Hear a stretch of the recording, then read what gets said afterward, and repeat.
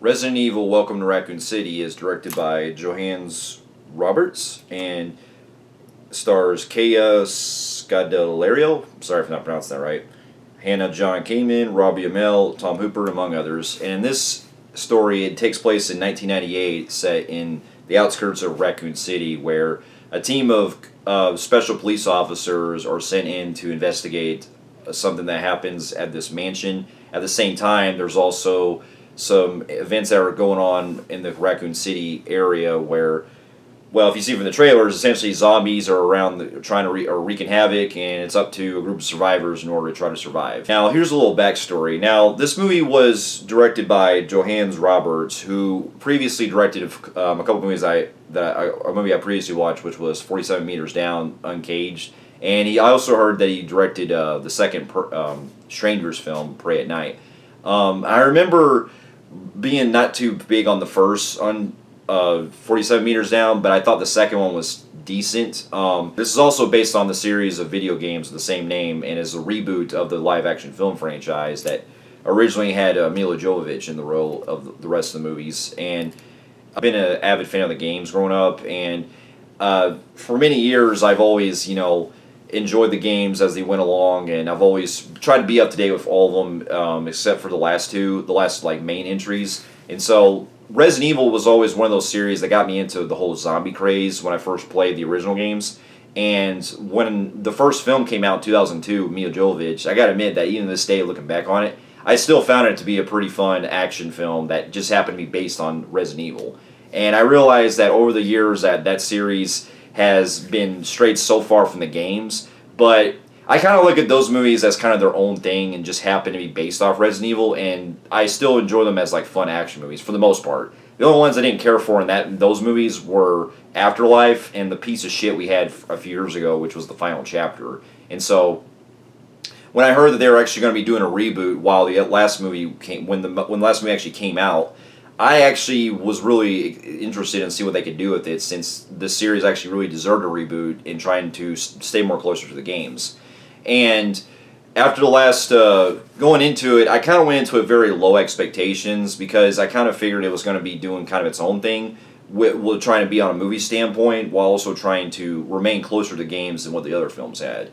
And I gotta admit that my expectations were kind of lower than expected, because when I heard that they were doing some different casting decisions and also doing things they changed from the games and trying to do certain things to kind of cram into a lot of the stuff from the first two games, it made me kind of really wonder where it was going to go, whether it was going to turn out good or bad. And so upon seeing the film, I can say that while I did think that it was a decent movie, it is definitely closer to the games than the other films are. I will say that it could have been a lot more better than what it was going for. And so I was actually because I actually went into it very just low expectations, but came out of it a little better than expected. But it's still pretty flawed in some areas. But to get my pros out of the way, I will say that for the most part, the cast did fine. I think the ones that stood out for me the best were actually the girl that plays Claire, K.S. Scodelario. I'm not really too familiar with her, other than I remember her from the last Pirates of the Caribbean movie that came out, and I thought she was really great as Claire. I thought she, held her own, and she was definitely one of the ones that stood out for me the best as far as the performance-wise. Her and also the guy that plays Chris Redfield, Robbie Amell, who's, I found out that he's actually the brother of Stephen Amell, who plays off of Arrow, and so he's actually the cousin of Stephen Amell. My bad. And so I thought he was great, and I thought that as far as the way that they looked from the games, and for the most part, I thought Chris actually had it really. The guy who played Chris, I thought, really did good, and he had it down as far as identical to what he looked like in the games. And for the most part, the girl that plays Claire, she does look like her with the kind of the jacket, but the only thing she's really lacking is the ponytail. But I thought them two really stood for me the best as far as kind of being close to the games, as far as personalities and the way the story tells it and everything. And the rest of the cast I thought were fine, but including the guy Donald Logue, who I've seen in a lot of movies, including Blade, and he's best known for Gotham, where he played Harvey Bullock. it made me really kind of wonder if it almost made me think it's an alternate universe where Harvey Bullock became the chief of police in this. Like he had some really fun moments that I thought really kind of made me had me cracking up a little bit, and he was just a joy to watch in some parts. And then the biggest ones the biggest other praise I'll get to the most is I love the atmosphere they set it this time with, where it did start to remind me a little bit of the games of the first two original games. And from what I heard was that, well, at least, correct me if I'm wrong, but if what I'm hearing was that they were going more closer to the first and second games remakes that came out later, because they also used some characters that were from the 2002 remake of Resident Evil that was originally on the GameCube. And so I think that was more that they were going for instead of the original games themselves, but they use pretty much almost the same plot from the original games anyway. But anyway, that being said, the way that they set them in both the mansion and the city is the actual production design they used for actually going in the Raccoon City area, and when we get to the mansion and a lot of the different areas that are familiar with the games, had me really in awe of it, and it really looked very spot on. And one of the other things I got to appreciate the most is I actually really like the score in this. It has a very kind of like a weird kind of like haunting, childlike kind of score to it that I think really went with the mood with the movie. And one of the other things I got to admit too is that I enjoy the fact that for the most part they actually did stick to practical effects in a lot of the parts, especially when you see what the zombies look like. And there are a couple of like other beings that they bring up with that actually use pretty good practical effects for the most part. And so I got to give them props for that. And I also got to really appreciate that the movie was trying to build on some things that was very, that was from the games that I enjoyed. But that's kind of also where I get into some of my cons later.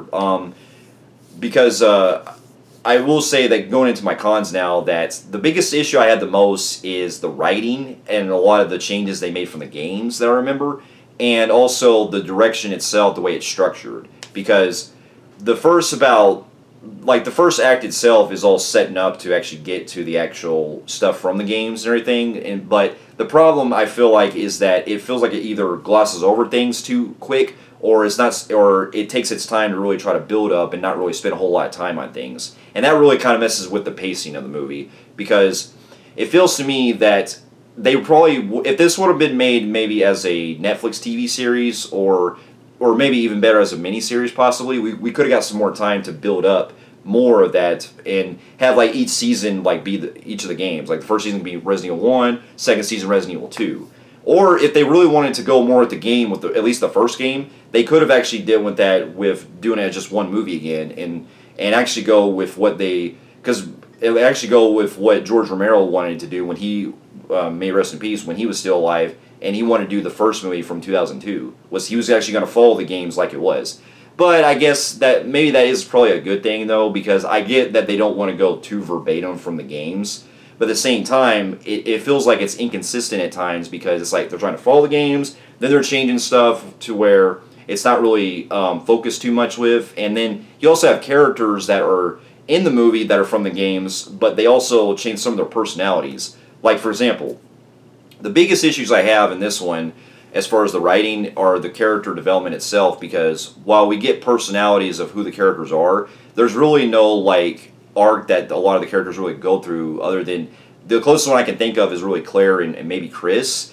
But the rest of them, they just kind of stand out to where, like, they have somewhat of an arc, like Leon does, but it all really feels like it's very rushed and not really, it's really just not something that I really cared for too well. And one of the biggest issues I have to say is the guy who they got to play Leon, I thought did fine, but at the same time, the writing for him really kind of made me really like irritated, because knowing Leon Kennedy from the games, I remember him being, at least in the second game, I remember him, and even playing it, that he was always a very go-by-the-book kind of cop, especially working as a rookie. And in this one, they make him a complete inept, like, so incompetent to where he's really just like the typical, rookie on the job, doesn't know anything, and it just really fell out of character from the games. And I really think that they really could have done a whole lot better with that and made him, want a different direction where they went. Because, in fact,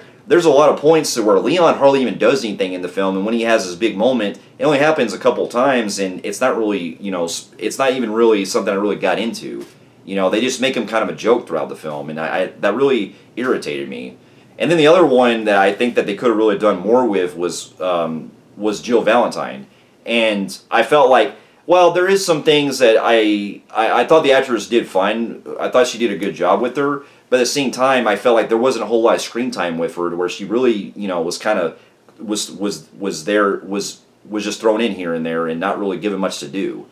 And the same thing kind of goes for Wesker. Now, the biggest thing I have with Wesker is I didn't really care for the guy that really played him too well. I thought that he kind of came across as a little too, like, bland, and he kind of reminded me, in a way, when I first saw him, I thought he looked like the guy that played off The Expendables 3 in that movie, who played like I think it was the hacker equivalent in that one. He kind of looked like that, and he didn't, I mean, and his performance just came across as very bland and very forgettable, and he really doesn't have the kind of, like, imposing kind of presence that you kind of expect to have, you know, Wesker to have in like the games and stuff. Because even from the games, from what I remember, Wesker was always considered like the highest ranking that was trying to follow orders and everything.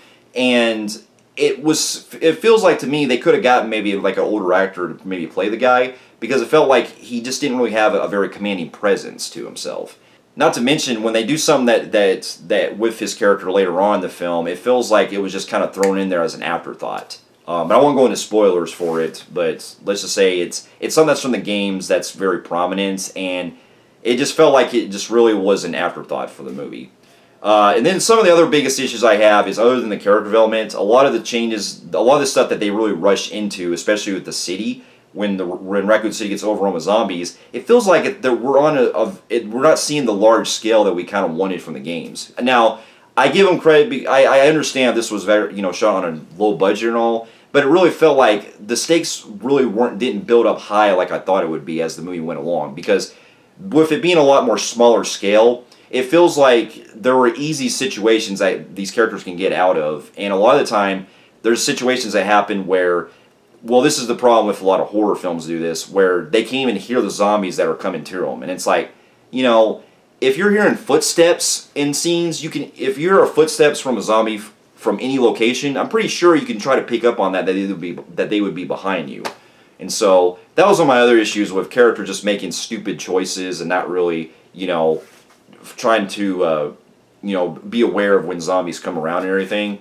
But one of the other biggest issues I will say is that the climax really felt rushed too, with its anticlimactic big climax that takes place, and it feels like, you know, it was like a one and done and nothing really happened, you know, and it feels like I didn't really feel anything after it. Also, one of the other things I had an issue with is some of the CGI can look pretty bad at times. Now, like I said earlier, they did have some good practical effects that take place, but then there's other scenes where you see like very obvious, like, you know, explosions, and you see how these other creatures that look in the film that look pretty off in areas, and then there's other like there's other action scenes that look pretty fake looking at times in the CGI, and it really stuck out in a bad way. But overall, though, I will say that while the movie didn't, you know, infuriate me like I was probably expecting it to, and it didn't really please me either. So with that being said, I will say that if they do more with this probably in the future, I would be at least interested in it. But for now, what we have is kind of a middle of the road kind of movie for me. But I will say, as a game adaptation, it does it better than the other films do. Well, at least the first movie. And it's about the same level as Resident Evil Afterlife, or I'm sorry, Resident Evil Apocalypse kind of did, with it trying to follow the games. But at the same time, I will say that I still kind of preferred one of the, at least a couple of the other Mila Jovovich Resident Evil films as an overall movie. So with that being said, I'm going to give the movie an average Joe on the Film Phreeks meter. So for those of you who've also seen Resident Evil Welcome to Raccoon City, let me know in the comments below what you thought about it. And thank you so much for watching. Stay safe. And if you also played the games as well, let me know in the comments below. And I'll see you in my next review. I'll see you later.